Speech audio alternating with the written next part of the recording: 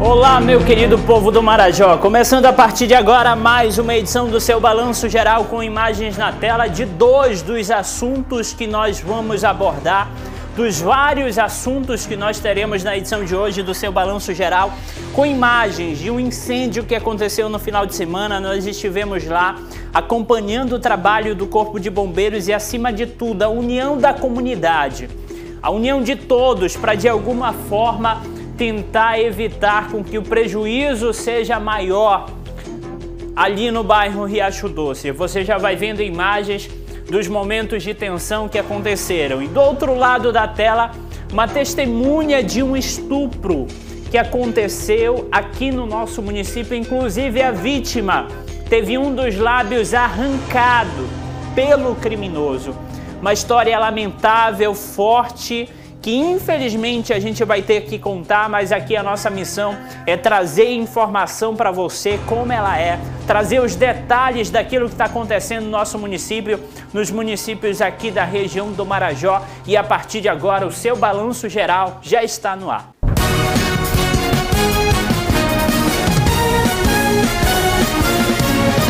Já em definitivo, começando mais uma edição do seu Balanço Geral com a nossa missão de sempre, de deixar você muito bem informado. Desde já agradecendo o carinho da sua audiência, a sua companhia. A gente vai levando aqui o seu Balanço Geral Marajó com muita informação, com muito conteúdo para você que está nos acompanhando sempre. E você já pode participar da nossa interação através das redes sociais e também através do nosso WhatsApp, 91 34 6597, 91 34 6597. Você participa do nosso telejornal, tudo em tempo real, e também através das nossas redes sociais, nosso canal do YouTube. Você pode conferir o resumo dos nossos telejornais e as matérias exibidas aqui na sua Marajó TV, Portal Marajó, lá no Facebook também, e no YouTube você já confere muitos conteúdos exibidos dentro aqui da programação da sua Marajó TV. Mandar um abraço para você que está me acompanhando da PA 159, também nas suas vicinais. Seja muito bem-vindo à sua Marajó TV. Você pode continuar participando com a gente, interagindo. Daqui a pouquinho tem o nosso Fala Geral Comunidade, onde a gente abre as portas da nossa emissora para a sua participação, para a sua interação junto com a gente. Seja bem-vindo, você está na sua Marajó TV, a maior emissora do arquipélago do Marajó. Na edição de hoje a gente vai discutir também sobre um assunto da saúde pública aqui no nosso município. Minha produção traz para mim uma foto. A gente vai falar também a respeito da água lá da UPA, muita coisa, muita situação, mas essa história me deixou muito revoltado e eu tenho certeza que vai deixar você revoltado também. Olha só, eu tenho um conteúdo dessa caixa, mas essa caixa ela representa muito a situação em que a gente está vivendo. Legítimo abandono com a situação da saúde pública. Dentro dessa caixa, a gente acabou acompanhando essa história, a gente já tem aí um contato com o pai para relatar um pouco do que aconteceu. Gente, dentro dessa caixa tem um feto que foi entregue pela equipe do Hospital Municipal de Breves para um pai na porta do Hospital Municipal de Breves. Gente, isso aqui é revoltante. Revoltante demais essa história. Revoltante a situação. Olha só, gente. Dentro de uma caixa de papelão, mesmo após um processo licitatório de quase 2 milhões de reais, um feto, literalmente uma criança que já estava na reta final de gestação, uma criança entregue para o pai dentro de uma caixa de papelão. Dentro de uma caixa de papelão. Gente, a imagem dessa caixa aberta ela é muito forte. Eu sinceramente não quero estragar o seu almoço, estragar o seu dia, mostrando essa imagem. Mas, infelizmente, é a realidade em que a gente está se encontrando. Processo licitatório, quase 2 milhões de reais, e um pai sai com um filho de dentro do hospital municipal numa caixa de papelão. Quanto vale essa caixa de papelão? Quanto vale o respeito ou a dignidade das pessoas? Gente, hoje nós vamos falar sobre saúde pública aqui no nosso município. Infelizmente, a realidade em que eu estou trazendo para você, na verdade, é a realidade das ruas. Você pode participar com a gente, interagir dentro da nossa programação, deixa o QR Code aqui na tela, mas traz imagens para mim do rio Ituquara. Nós estivemos em uma região do rio Ituquara, nós vamos mostrar essa realidade, a emocionante história de pessoas que precisam de atendimento médico, estão distantes da cidade cerca de 10 a 12 horas de viagem e a única unidade básica de saúde do local não funciona há 9 meses. 9 meses sem atendimento, 9 meses sem serviços de saúde. A expectativa, o vereador Neto Caramês esteve no local, nós também estivemos nessa mesma unidade básica de saúde para mostrar essa situação para você que está me acompanhando e que está chegando agora. Gente, olha só, tamanho abandono que está, 9 meses fechada, sem nenhum tipo de serviço sendo prestado à população. Interaja com a gente, eu quero saber a sua opinião, 9134-6597. A sua opinião para nós é muito, mas muito importante. Na edição de hoje do Balanço Geral a gente vai trazer mais informações para você. Mas a gente vai começar falando a respeito do incêndio que aconteceu aqui em Breves, destruiu pelo menos 2 residências e quase acabou atingindo outras casas próximas do local. Uma grande mobilização da comunidade, mobilização do Corpo de Bombeiros, mas acima de tudo, da população do entorno para auxiliar, para tentar evitar com que as chamas se propagassem por mais locais. Você vai conferir agora os momentos de tensão vividos pelas pessoas que fizeram parte desse momento lá no bairro Riacho Doce. Está acompanhando agora o trabalho do pessoal do Corpo de Bombeiros. Olha só a correria aqui. O pessoal está tentando ajudar aqui de alguma forma, vizinhos, muita gente nesse momento. E a gente acompanhando aqui o trabalho. Eu tenho aqui a retroescavadeira, aqui o pessoal está trabalhando para tentar de alguma forma amenizar, o calor está bastante intenso aqui nessa área, a gente está vendo aqui muita gente, pessoal do Corpo de Bombeiros, Polícia Militar, todo mundo trabalhando, tem vizinhos ali, o pessoal fazendo mutirão para tentar de alguma forma amenizar tudo isso. Tem outra casa lá do lado também que já está ardendo, tem outras pessoas ali também trabalhando, o pessoal ali já desesperado, porque está chegando próximo ali da outra casa.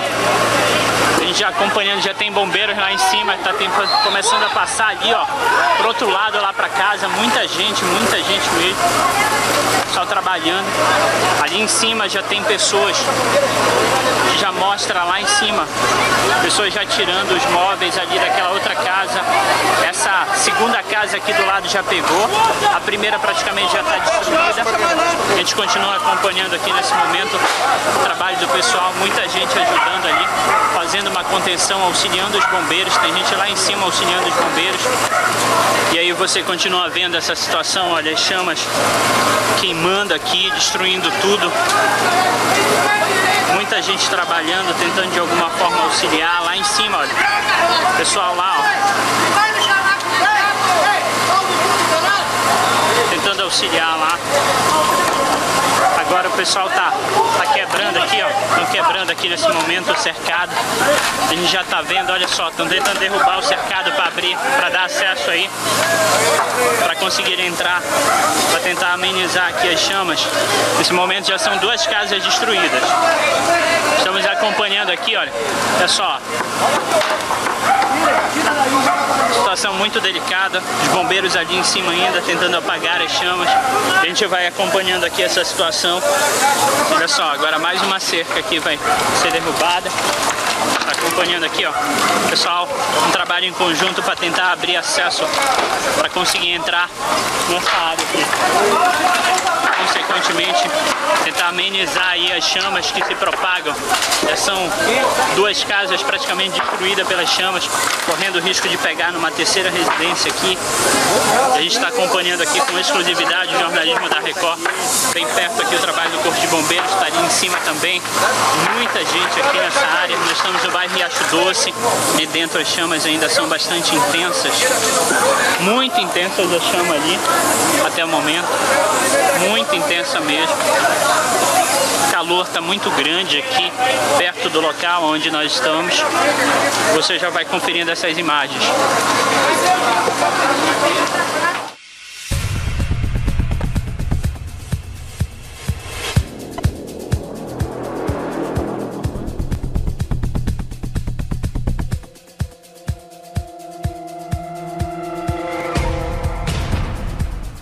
Olha só, gente, você já vai vendo imagens desse momento tenso, com a participação de muitas pessoas auxiliando, a comunidade trabalhando junto com o Corpo de Bombeiros, o pessoal da Polícia Militar ajudando na contenção, tentando auxiliar, a equipe do motopatrulhamento também passou por lá, a equipe do GTO, o pessoal tentando ajudar, auxiliar essa família que praticamente perdeu tudo, essas duas famílias aí do lado. Nós estivemos acompanhando toda essa história, trazendo também as informações para você. E hoje pela manhã, já depois de toda essa situação, depois dessa história lamentável, eu estive conversando com uma das proprietárias da residência atingida. Eu já quero fazer aqui um desafio para você, para a gente de alguma forma tentar auxiliar essas famílias que perderam tudo nesse incêndio, gente. E aí você vai conferir a partir de agora a entrevista de uma das proprietárias dessa casa, também relata um pouquinho dos momentos de tensão que foi esse incêndio, mas que graças a Deus ninguém morreu, mas que a perda material, a casa que eles demoraram tanto tempo para construir, infelizmente foi destruída em questão de minutos em razão do incêndio. Confira. Olá para você que está nos acompanhando, nós estamos aqui no alto de uma das residências atingidas por esse incêndio que você acabou de ver na reportagem. Aqui está a Márcia, que é uma das donas dessa casa, que infelizmente está passando por uma situação complicada. Márcia, eu imagino que a partir de agora a meta é tentar reconstruir tudo isso para tentar ter a vida de volta. Com certeza, né? Passamos por um momento bem difícil, mas assim, eu acredito que Deus tem um propósito para cada um de nós, né? Eu não sei o porquê, eu ainda não entendi, mas eu creio que Deus, Ele vai tocar no coração de muitas pessoas, né? Como vocês vejam, perdi minha casa e eu acredito que as pessoas vão me ajudar. A forma que vier a ajuda vai ser bem-vinda, seja material, de construção, de repente, seja financeiramente, seja doando uma peça de roupa, algo de alimentação, porque infelizmente eu perdi tudo, perdi. O que resta é essa área aqui de cima, mas infelizmente está comprometida, vai ter que ser jogado tudo embaixo. Pois vocês podem ver aqui. E é isso, eu não peço ajuda somente para mim, meus vizinhos também do lado, infelizmente perderam tudo juntamente conosco. Márcia, para as pessoas que puderem ajudar, como elas fazem? De que forma elas podem? Ou elas vêm até aqui o nosso endereço, né? Eu estou dando o endereço da minha mãe, que é Benjamin Constante. Fica bem em frente à casa, né? 1420, ou pode ser por Pix também.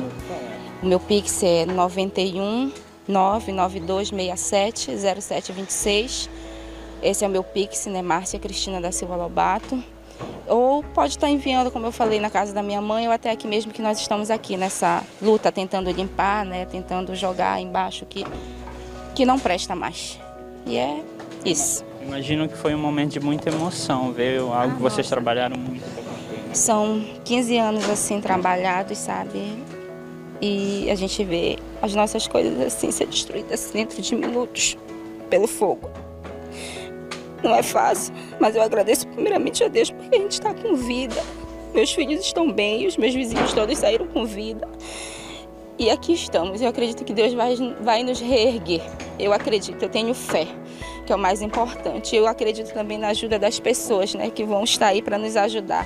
E eu quero logo agradecer a todos que vão ajudar e que Deus venha retribuir em dobro para vocês. Obrigada. Obrigado, Márcia. A gente já reforça para você que está nos acompanhando nesse momento, faça a sua doação, seja solidário. Um momento tão importante como esse, em que essa família está precisando demais, a gente já reforça também. Se você de repente tiver qualquer dúvida sobre essa matéria, entre em contato com a redação da Marajó TV, a gente vai também estar repassando os detalhes, endereço, tudo para que você possa auxiliar essa família que tanto está precisando, bem como as outras que aqui residem e que vão precisar também do apoio. Olha só, gente, vamos fazer essa corrente do bem, tentar auxiliar essas famílias que perderam tudo. Infelizmente, as chamas acabaram destruindo boa parte, até mesmo da estrutura da residência aí da casa da Márcia. Outra do lado foi completamente destruída, não sobrou nada. E aí a gente tem um pouquinho aí da residência da área da casa da Márcia, a parte de cima, que era de madeira, toda foi destruída, os quartos dos filhos, os móveis, tudo foi destruído. O que resta é essa ação de muitas pessoas. É a realidade. a gente está aqui tentando de alguma forma auxiliar. E para você que está nos assistindo, puder de repente fazer alguma colaboração, ajudar essas famílias, o endereço está aí na tela, Rua Benjamin Constant, número 1420, tem também o Pix. Você pode fazer a sua doação, 9192670726. Entre em contato com a família, faça a sua doação. A gente sabe que o nosso povo é muito solidário, é muito parceiro e a gente tem certeza que a comunidade vai se envolver, vai fazer parte disso. A gente espera também que todos se envolvam. Está aqui o endereço, tem também o Pix, você já pode entrar em contato com a família, tentar ajudar. A gente tem informações também das outras famílias que perderam tudo. Você possa de alguma forma auxiliar essas pessoas nesse momento tão difícil, tão triste. Traz para mim, produção, imagens do incêndio.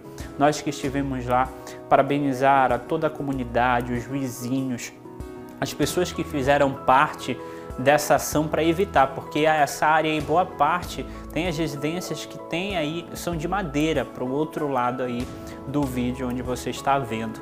E a gente sabe que se não fosse a comunidade, a ajuda de todo mundo, o envolvimento de todos para auxiliar, para fazer com que as chamas não se propagassem para outras residências, o prejuízo seria muito maior.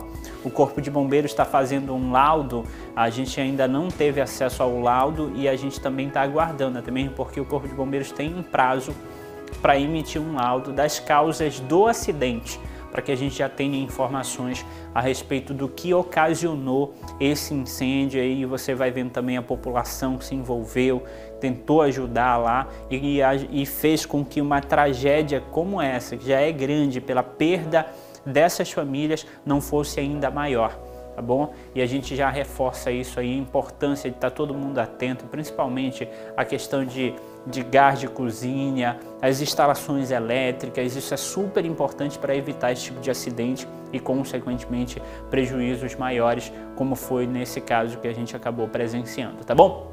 Mandar um abraço para o pessoal que está nos acompanhando do bairro Centro, Cidade Nova, Aeroporto. Muito obrigado pela sua companhia, os meus amigos e irmãos de Melgaço, muito obrigado pela sua companhia.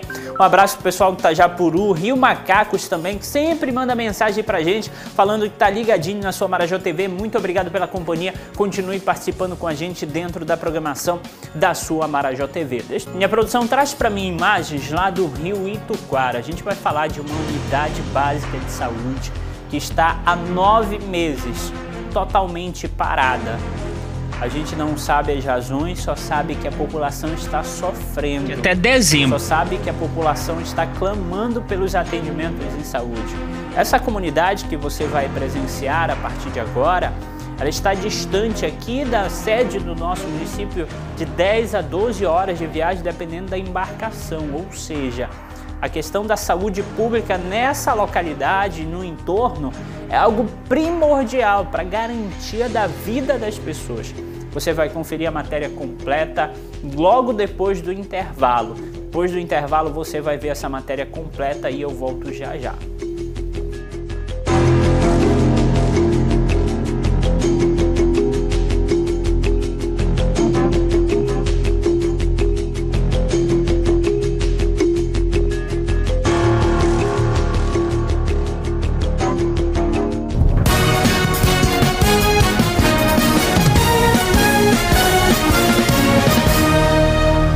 Já estamos de volta com o seu balanço geral, com imagens na tela dessa caixa, que na verdade é um caixão, né? É uma urna doada pela Prefeitura Municipal de Breves para um pai que levou a esposa para um parto no hospital municipal. Infelizmente, a criança não sobreviveu. E aí o pai sai do hospital com esse verdadeiro presente. Olha só essa situação, gente. Quase 2 milhões de reais em licitação e o pai é chamado no hospital para tirar o filho. E ele sai do hospital com uma caixa. Gente, isso aqui é muito sério. Ministério Público, vereadores, vamos cobrar, vamos resolver isso aqui. Gente, isso aqui é uma vergonha. Quase 2 milhões de reais em caixão e uma criança sai do hospital morta dentro de uma caixa de papelão. De papelão, é isso mesmo. A imagem dessa caixa aberta ela é muito forte, muito forte. E de forma alguma a gente vai estragar o seu almoço. O pai, que é residente da zona rural, aqui do Rio Jaburu, passando por uma situação como essa, gente. Cara, isso aqui é muita falta de respeito, é desumanidade com o ser humano, fazer um negócio desse.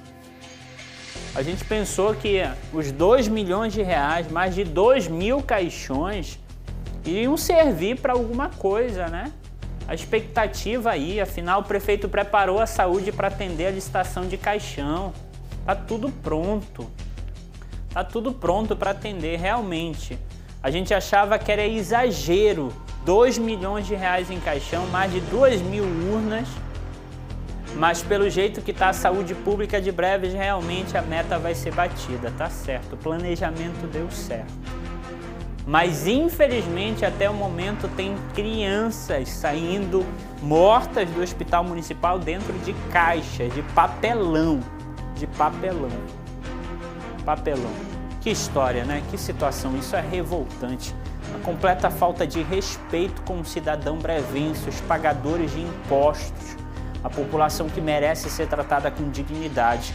A gente espera aí um posicionamento por parte das autoridades, dos nossos vereadores, que possam cobrar, que possam fiscalizar e fazer com que situações como essa não se repita aqui no nosso município. Infelizmente, uma história lamentável.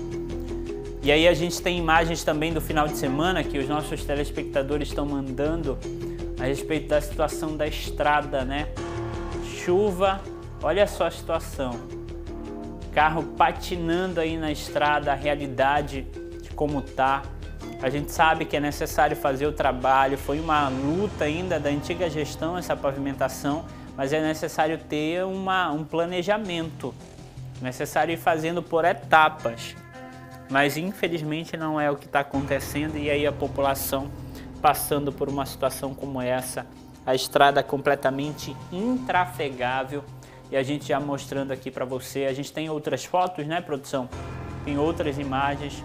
Olha só o carro patinando atualmente. Velozes e atolados. Rapaz, a galera tá ficando criativa, né? Velozes e atolados. Tem mais imagens para mim, olha só a situação. Carro, moto, situação intrafegável da PA 159, o pessoal sofrendo. Imagino como vai ser a dificuldade dos nossos irmãos trabalhadores da vicinal na próxima quarta, que vão estar trazendo material.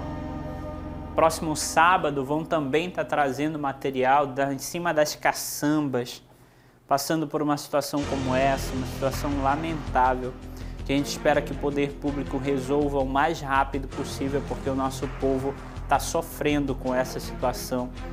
Estrada completamente intrafegável, pessoal aí fazendo o possível para tentar de alguma forma passar. Olha aí, de moto não dá para ir com velocidade, tem que ir praticamente arrastando o veículo. E aí a outra situação, devolve para mim lá aquele vídeo do carro patinando lá na estrada, olha só a situação, hein? Como tá. Complicado, completamente intrafegável esse perímetro aí da PA 159. Logo depois do asfalto, no comecinho lá, é essa a realidade. Tome cuidado, só vá realmente para a estrada se você não tiver outra opção, mas evite, que a situação está complicada. Muito complicada mesmo, e a gente já chama também a atenção das autoridades. Minha produção pode trazer para mim. Mandar um abraço pro pessoal que está nos acompanhando, bairro Centro, Cidade Nova, Aeroporto. Muito obrigado pela sua companhia, audiência, interação. Continue participando do nosso telejornal. Daqui a pouquinho tem muito mais conteúdo, temos uma situação de estupro, mas antes disso, mandar um abraço pro pessoal que está nos acompanhando aqui na PA 159, nas suas vicinais. Eles estão reclamando bastante do acesso aqui à cidade. E aí a gente já faz esse apelo também para a Secretaria Municipal de Obras para tentar de alguma forma amenizar os transtornos. Agora nós vamos para a zona rural, Rio Ituquara, 9 meses sem atendimento, a população reclamando, pedindo uma resposta do poder público para que de alguma forma tenha esse olhar mais humanizado. A matéria completa a partir de agora.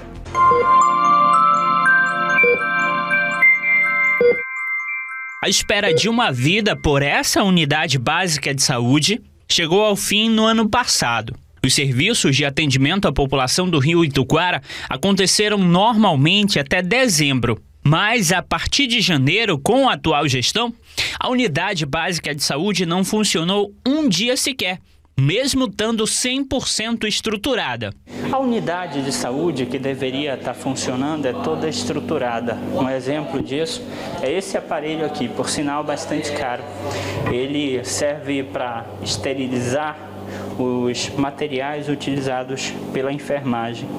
Olha só a situação que ele está. Apesar de ter bastante equipamentos, toda uma estrutura preparada para montar, até então a UBS não funcionou. Pelo contrário, está assim desse jeito. O abandono é perceptível em cada uma das salas. Em cada espaço aqui dentro você vai ver isso. Outro exemplo é esse aqui, ó. Isso aqui deveria ser a área de consultas de enfermagens, bem como aplicação de medicamentos. Mas, segundo os moradores do local, a única visita que teve aqui de uma funcionária servidora da Secretaria Municipal de Saúde foi para vir retirar os medicamentos, sendo que boa parte desses já estavam vencidos. Vieram buscar daqui os remédios, os bons e os vencidos, né? Levaram tudo. Tinha medicamento vencido? Tinha, medicamento vencido, sim. Tinha medicamento vencido, tinha. Tinha, sim. E aí levaram por quê, será? Eu não sei, aí eles não deram uma explicação por quê, né? Veio ordem de lá para levar, né, o remédio. Ainda nessa caminhada aqui pelo espaço, a gente pode perceber que ainda tem inclusive materiais aqui por fora que não foram usados. As cadeiras, ventiladores, todo um espaço aqui. Temos também a área do banheiro, que só está precisando mesmo de manutenção, de alguém de repente para fazer uma faxina, preparar esse espaço. Aqui mais materiais que também vieram e aqui mais uma sala de enfermagem que deveria estar atendendo a população. Infelizmente até agora nenhum desses serviços, 9 meses depois da atual gestão estar no poder, não funcionou. Os relatos das pessoas que precisam do atendimento são muitas e a solicitação é a mesma. A sua mãe, 100 e poucos anos, senhor com 64, vocês precisarem de um atendimento médico aqui nesse local, onde é que vocês vão conseguir? Olha, tirando daqui, só em Breves. Só em Breves. Quanto tempo de viagem? É 10 horas de viagem, né? E lá vai rede assim, né, irmãos? É uma rede em riba da outra. Uma pessoa de idade avançada morre de chegar lá. O que é que vocês querem que a gestão faça? Olha, a nossa é que o prefeito, nós olhamos com mais uma atenção para botar uma pessoa para atender os doentes que aqui, olha, é Aranaí, é Amazonas, é Itajapuru, é Curumu, tudo vem para cá, né, irmão Zé? Carapanã, chega aqui não tem nada, irmão, né? Não tem nada. De primeiro, daqui um enfermeirozinho, curar um golpinho, ficar um soro na gente, agora que a UPA não tem, né, mano? Não tem uma pessoa, é tristeza, né, macho? Nós sendo daqui do município da ilha do Marajó, não tem uma atenção pro pessoal, né, mano? Não tem um respeito com a pobreza, né? Só é ganhar, meter dinheiro no bolso e os pobres ficam de escanteio, né, mano? Então nós precisamos de uma pessoa que nos ajude, olhe por nós, né? Um posto que possa funcionar bem, né? Tenha gente para atender a pessoa com respeito também, né, mano?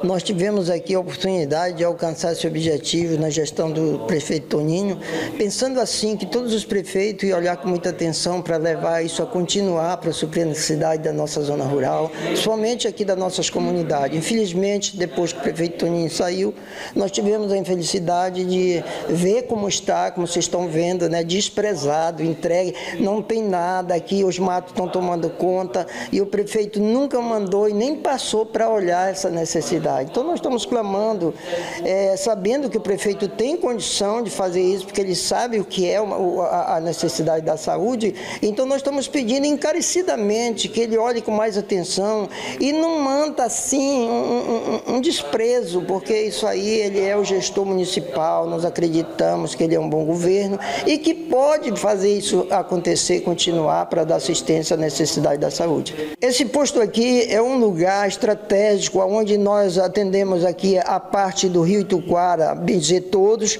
aqui a costa do Amazonas, aí Bom Futuro, aqui Contra Maré, Ituquara, Baixo Ituquara, Rio Limão, Rio Carapanã, todos quando ele estava funcionando vinham para cá. E agora quantos já vieram e voltaram sem nenhuma solução? Então nós estamos clamando para que isso aconteça para justamente suprir essas necessidades necessárias.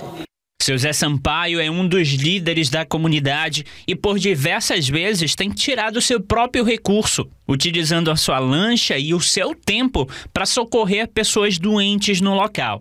A região do Ituquara está distante da sede do município cerca de 10 horas e acaba dificultando os atendimentos em saúde. Seu Zé Sampaio até se emociona ao falar desse serviço que deveria estar socorrendo a população do entorno. Vocês me conhecem, eu sou uma pessoa que eu me penalizo de ver a grande necessidade que existe aqui. E eu, com muita dificuldade, nunca fechei o braço, eu vou com todo o poder que tenho, ajudo, vou levar, mas eu vejo assim que teria que ter uma ajuda do nosso prefeito para olhar esse lado. Como o prefeito Toninho Barbosa, ele olhou para nós aqui com atenção e para todo o município, né, de Breves. Deu lancha, botou posto, a saúde, remédio, tinha atendimento. E agora para nós ficar numa situação dessa, é triste ver isso. O vereador Neto Caramês esteve nessa visita, conversando com a comunidade e verificando a real necessidade da saúde no meio rural. Essa empreitada nossa não é de agora, né, Marlon? Essa luta pela saúde na zona rural, não é? A gente vem acompanhando aí cada situação difícil. A gente já fez visita em outros postos e hoje a gente está aqui no Rio Ituquara, aqui num posto da família, aqui dos amigos, e a gente vê o descaso que tem. A gente já ouviu o relato do seu Zé Sampaio, a gente já ouviu do seu Sidoca aqui e de mais pessoas. Hoje a gente, como vereador do povo, fiscalizador, a gente está vindo aqui ouvir os anseios, o caos que está a saúde na zona rural. E a gente está clamando que o poder público, a gestão municipal, a secretária de saúde possa ter um olhar carinhoso, de amor ao próximo, que se coloque no lugar desse pessoal da zona rural, principalmente aqui num lugar tão distante. Praticamente aí mais de 10 horas de distância da cidade. Muitas pessoas têm condição de se deslocar e muitas não têm, Marlon.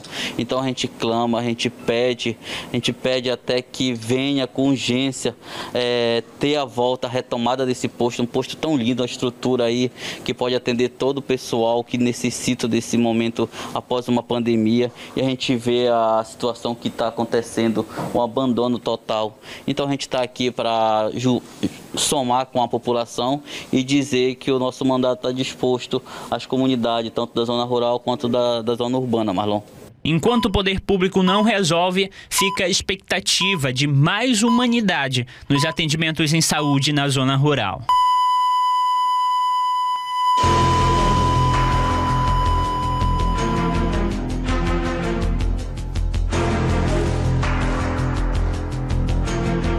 É a realidade de muitos locais na zona rural, verdadeiro abandono. Se para você que mora aqui na cidade, tem acesso à UPA, que já está numa situação complicada, no hospital municipal, as denúncias que a gente tem da realidade da saúde. Agora imagine essa comunidade no interior, 10 horas de viagem, passando por uma situação como essa, gente. É lamentável, lamentável. E aí não tem mais desculpa, né? Porque funcionava antigamente, estava funcionando. A comunidade estava sendo atendida, o posto estava funcionando. E se funcionava na antiga gestão, por que não funcionar agora? Por que não está atendendo a população? Por que não está ajudando o povo? A gente entende que o atual prefeito ele não precisa desse tipo de atendimento, ele não precisa do hospital municipal, ele não precisa da UPA. Lá onde ele mora tem os serviços bons, a gente sabe que ele tem estrutura para isso, é amigo do governador, pode solicitar avião para atendimentos de urgência. A gente sabe que lá em Belém tem clínica particular, ele não vai na UPA ser atendido, ele não precisa de um posto de saúde lá no Ituquara, não é necessário. Eu quero dizer ao prefeito que, prefeito, apesar do senhor querer se vingar de algumas pessoas, o senhor está prejudicando toda uma comunidade. Apesar da comunidade lá não ter acreditado no senhor, na sua eleição, a gente sabe que foram poucos porcentos, eram 5 candidatos. O senhor não pode penalizar toda uma comunidade por conta de uma rivalidade com pouquíssimas pessoas da comunidade. Porque as pessoas de bem lá, a doença não chega, não vai olhar na cara e escolher lá, prefeito. Não, só vai adoecer quem votou contra o charão e por conta disso a unidade de saúde não vai funcionar. Pelo contrário, vai adoecer todo mundo. Vai ter acidentes que o pessoal vai precisar de socorro médico.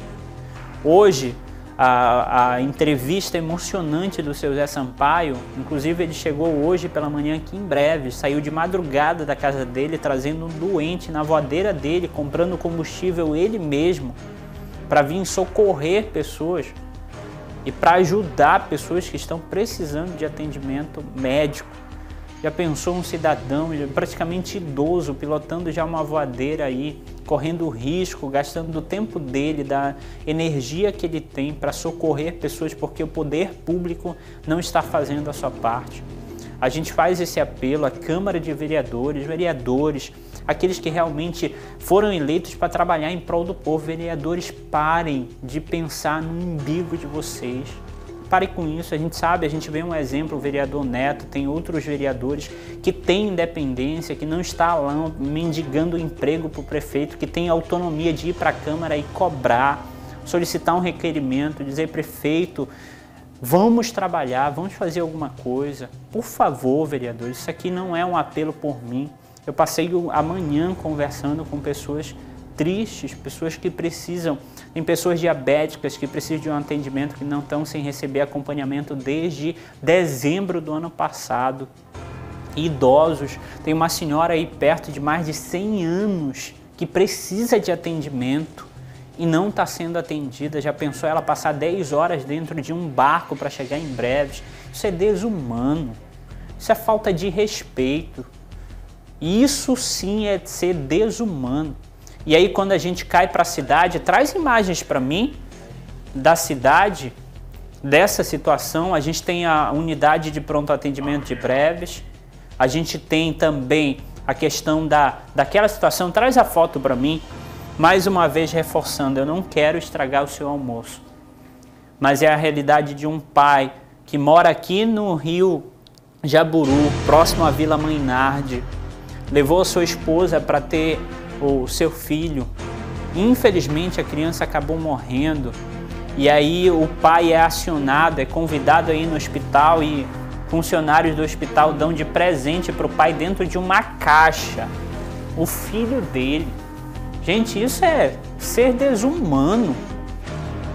Não posso chamar alguém de humano realizando uma situação como essa. Eu quero saber a sua opinião também.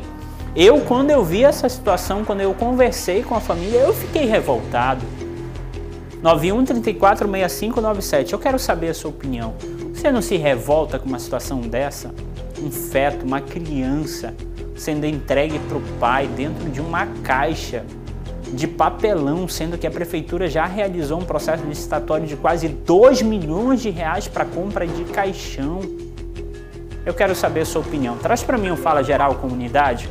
Eu quero saber a sua opinião. Participe junto com a gente já vai colocar os primeiros áudios, daqui a pouquinho eu trago mais alguns áudios para você. Vamos lá, você pode mandar o seu áudio e participar junto com a gente a partir de agora. Fala Geral Comunidade. Oi Marlon, boa tarde Marlon. É verdade, o caso aí é muito, aí no hospital municipal. Uma vez a minha sobrinha ficou matando a minha sobrinha. Se eu não tiro ela à força, na marra para levar para Belém, quando chegou lá no pronto-socorro, o médico disse simplesmente era o remédio que eles estavam dando, morfina para eles, iam matar eles. Se continua mais um dia eles dando para ela, eles iam matar ela, sabe? Aí eu disse para minha irmã pegar o laudo, só que a minha irmã não pegou, porque eu ia processar o hospital, o médico, quem tinha atendido ela, dizia que era a moleza dela, que ela estava fingindo, eles estavam matando ela.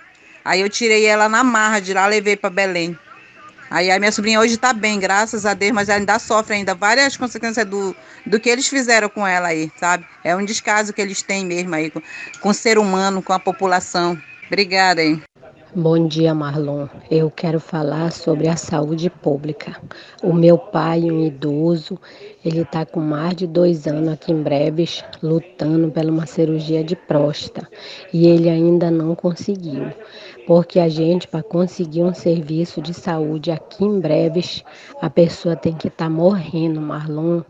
Então eu peço ajuda para esse povo, que eles criem vergonha na cara e foque na saúde pública, por favor. Ai, Marlon, a situação aqui tá muito difícil, muito mesmo. Muito mesmo. Já pensou uma coisa dessa? Eu tô com medo até de morrer e ser enterrada dentro de uma caixa de papelão. Pai amado.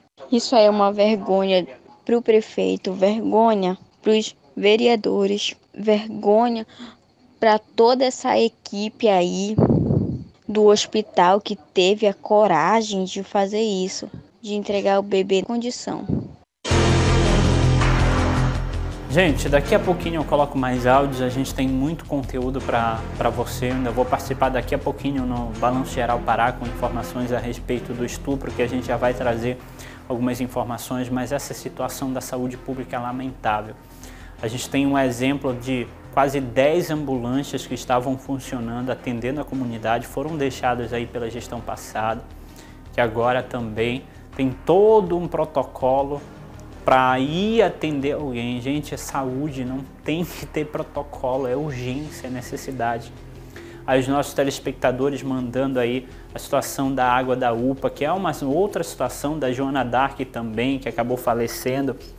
A enfermeira tinha recomendado, por uma questão técnica mesmo, que a mulher precisava tomar um banho lá na UPA.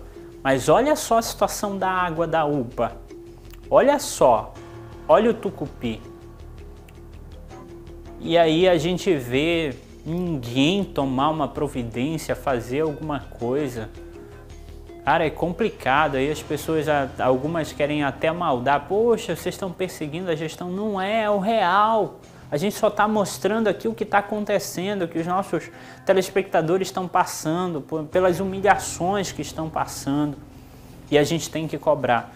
É muito triste uma situação como essa, não gostaria de estar noticiando isso, mas é a vida real e a gente tem que cobrar para que as coisas mudem. Mais uma vez, fazer um pedido, um clamor para o poder público, Secretaria Municipal de Saúde, o nosso prefeito, quando ele estiver em Breves, que ele converse com a equipe da saúde, verificar o que dá para fazer. E aí a questão dos postos de saúde, não tem mais desculpa, prefeito. Se funcionou na gestão passada, tem que funcionar agora. O que é que está acontecendo? Vamos resolver, a população está sofrendo. Tem pessoas que estão sofrendo com isso, a gente não pode deixar isso acontecer. E esse clamor é em nome da comunidade, é da população que está sofrendo, não podemos deixar isso acontecer. Agora a gente vai falar de uma história revoltante. Uma mulher sofreu uma tentativa de estupro aqui em Breves. O homem, além de agredir bastante a vítima, acabou também arrancando o lábio, a parte de baixo do lábio da mulher. Gente, a história é revoltante, você já vai vendo imagens de uma testemunha, a gente tem um conteúdo sobre isso. Você vai conferir a matéria completa a partir de agora. Testemunhas, o crime aconteceu exatamente aqui nessa esquina. Eu estou na rua Duque de Caxias com a Boa Vista, divisa entre dois bairros, Cidade Nova e Cidade Nova 2. Segundo testemunhas, a vítima veio com o acusado por volta das 2h30 da manhã daquela direção.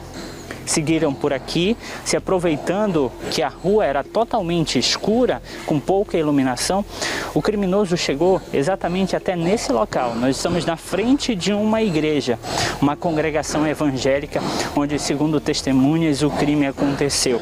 A mulher foi bastante agredida, reagiu e lutou bastante com o acusado, que acabou arrancando o lábio inferior da vítima, que inclusive ficou aqui para todos presenciarem. Graças ao barulho que a vítima fez, ela conseguiu chamar a atenção da vizinhança, que saiu ao socorro dela. O acusado saiu fugindo imediatamente para uma outra direção daqui, enquanto a vítima era socorrida por populares. Uma pessoa que preferiu não se identificar falou que o acusado tentou alugar um quarto para justamente tentar praticar o ato com a vítima horas antes. Bom, era em volta de madrugada, né? Em volta de umas 2 horas, 2h30 da manhã. A gente tava aqui na frente, né? Que a gente tava tomando, né? Aí o cara ele veio procurar saber com a gente assim, se era aqui que alugava quarto, né? Que ele queria 1 hora de tempo no quarto, né? Aí como a gente falou que não era, né? Ele saiu, ele tava sozinho no momento. E quando na volta dele, ele já volta com ela. Aí nesse período assim que ele tentou assim, eu acho que ele queria o quarto mesmo, que era realmente para ele fazer alguma arte com ela, né? Só que assim, a gente não pode... A gente não pode mais dar mais características, mais informação, porque devido estava escuro, né? Aí a gente estava no escuro só mesmo, não dava para identificar nada. Mas ele estava assim de chapéu, né? Tipo, escondendo o rosto dele, assim, pra gente não identificar ele, né? Aí só que se a gente não pode também mais informações, porque a gente não acompanhou desde o início, a gente não sabia o que era que estava acontecendo, né? Entre eles, né? A vítima foi socorrida e encaminhada para a unidade de pronto atendimento de Breves, onde continua internada, mas vai ser transferida para a capital do estado para um procedimento cirúrgico para tentar reverter parte dessa violência. A Polícia Civil já fez diversas diligências no local, ouviu testemunhas e está em busca também de circuitos de câmeras para tentar identificar o criminoso. Já tem um suspeito, mas que a polícia ainda resguarda o nome para evitar qualquer tipo de constrangimento ou até mesmo a divulgação de uma notícia falsa. A Polícia Militar também está auxiliando no inquérito policial e a qualquer momento a gente pode ter novas atualizações sobre isso. Olha, a gente continua acompanhando essa história revoltante no bairro Cidade Nova. Daqui a pouquinho eu já entro ao vivo em rede estadual com meu amigo Pimenta, também trazendo mais detalhes a respeito dessa história, tá bom? Deixa eu trazer um recadinho rapidinho da Malharia Império para você que está querendo aquele uniforme personalizado para o seu time de futebol, futsal, handebol. Fique à vontade com a Malharia Império. Tem promoção, apenas R$ 39,99 o kit completo da Malharia Império. Tem diversos outros serviços, mas entre em contato com a Malharia Império e você vai aproveitar e tirar todas essas dúvidas. 991 69 1062 ou pelo número 991 54 3061 ou passar ali na Capitão Assis 587, bairro Centro, aqui mesmo em Breves, tá bom? Aproveite as super promoções. Olha só, eu estive conversando com a filha da vítima, que tem mais informações a respeito de como está o estado de saúde da vítima. Veja aí. Bom, eu quero que seja feita a justiça, né? Até porque aquela parte de lá é toda escura, e nem câmera tem, entendeu? Então eu quero que as autoridades tomem alguma providência, porque a gente não sabe, não tem ideia de quem seja, ela não reconhece nem por fotos, então aí que fica mais difícil, né? Mas a gente queria justiça, porque isso não é coisa que se faça com o ser humano, né? Ela vai precisar fazer plástica no rosto, todos os traumas, vai passar por fisioterapia, tudo tá sendo muito difícil, sabe, pra gente ver tudo isso, a gente como filho, e tentar ser forte, ao mesmo tempo tentar dar força pra ela, porque, como ela mesma fala, não vai ter coragem de nunca mais olhar no espelho, né? Então tá muito difícil pra gente como filho, como família, a gente tá revoltado sim. Estamos passando por um momento muito difícil, então olha, a gente trabalha, ganha diário, então a gente nem trabalha, a gente tá por conta disso, eu, ela, a minha irmã, e a gente tá numa correria, sabe, por causa disso. A gente queria pedir justiça, que alguma coisa seja feita, porque a gente não sabe mais o que fazer, a gente não tem ideia de quem seja, a gente não sabe nem o que fazer mais. E é isso, sabe, gente? Inclusive, eu acho que a gente vai ter viagem hoje ou amanhã para Belém, para ela fazer a plástica, para tentar recuperar parte do membro que ela perdeu. E é isso. Hoje o estado de saúde dela, como é que ela está? Hoje ela tentou dormir à noite, ela dormiu bem pouco, ela acorda tendo surtos, ela se bate toda, tentando sair da cena, parece que ela ainda está naquela cena, entendeu? O tempo todo é assim, e ela tenta sair dele, fala só me solta, se bate na parede, o tempo todo é assim. Aí hoje ela já acordou mais calma, só que ela chora o tempo todo chorando. A gente tenta falar com que ela se lembre, mas também a gente não quer forçar muita coisa, porque eu vou acumulando parte do que ela tenta lembrar e me falar, porque foi batida muito a cabeça, tá todo roxo aqui, tá muito grande aqui, aí acho que ela teve um desmaio, né? E quando ela acordou ele já tinha corrido, ele não tava mais. Só que aí ele não teve o abuso, porque acho que ela tava de roupa toda, não tirou, tava toda como ela tava. Ele viu que ela desmaiou, acho que ele correu. Quando ela acordou ele já não tava mais. Ela deve estar muito abalada, né? Muito, não tem explicação, sabe? Não tem isso, como a gente fala, nunca vai ser esquecido, ela nunca vai esquecer, vai ser um trauma para a vida toda. A vida toda dela vai ser isso, entendeu? A gente vai tentar amenizar isso, vai estar do lado, vai tentar fazer com que acalme mais, porque é muito difícil, né? Pra gente como filho, imagina pra ela como pessoa. E o fato, tipo, das pessoas não ter integridade com a vida de uma pessoa, entrar na rede social dela, tirar fotos para postar em grupos. A gente como filho não fez isso, então ela que tirasse a foto, beleza, do local, sim, postasse, porque todo mundo viu, né? Foi um lugar lá da igreja, público, mas que não entrasse na rede social dela para tirar fotos e postar para todo mundo ver, entendeu? É muito difícil pra gente isso. Imagina pra ela, como é que ela vai sair na rua, olhar as pessoas apontarem, né? É muito chato isso. Entendi. A situação dela é muito complicada. E vocês acreditam que a falta de iluminação pública ajudou ali essa pessoa a cometer esse crime? Bastante, porque ali na esquina da Duque de Caxias não tem iluminação. É muito escuro, tudo para lá. A gente não anda para lá, daquela ponte da Duque de Caxias, lá na esquina, a gente não anda justamente por isso. Todo mundo tem medo, é muito escuro, não tem como. Aí então, o que acontece? No escuro a pessoa vai e leva, né? A gente não sabe de nada, inclusive aquele horário também tem como a gente saber, imaginar quem foi o que ocasionou, que fez isso. Você não tem noção do horário em que ela foi atacada, mais ou menos? Eu acho que foi pela umas 3h40 da madrugada, por aí, porque teve todo um tempo, né? Tudo isso, ela lutou bastante com ele deve ter agatanhadas, mordidas por aqui pelo corpo, pelo rosto, alguma coisa do tipo, entendeu? Deve estar com sangue também, porque como ele mordeu ela, saiu sangue, né? Tirou parte do corpo dela, ele devia estar com sangue no corpo também. Então é isso. Ele tirou o lábio inferior dela, ainda estava acordada? Sim, ela estava acordada ainda quando ele tirou, ela viu. Quando ela foi colocar a mão no rosto, que ela começou a gritar que estava só sangue, e a parte do beiço dela todinha, aqui embaixo não tinha mais nada. Aí pela manhã todo mundo viu, aí foram lá e encontraram, né, o pedaço. Só que aquele pedaço, quando tira, ele já encolhe, já está menor, mas foi bem grande mesmo o prejuízo, bem grande mesmo. Já aproveitamos aí para pedir ajuda das autoridades. Para você que tiver qualquer informação também pode auxiliar. Entre em contato com o número 190 da Polícia Militar, pode fazer a sua denúncia, a sua identidade será preservada. A gente sabe da importância agora de todos, de repente alguém tenha presenciado a movimentação, tenha visto alguma coisa, entre em contato com as autoridades, você vai auxiliar bastante.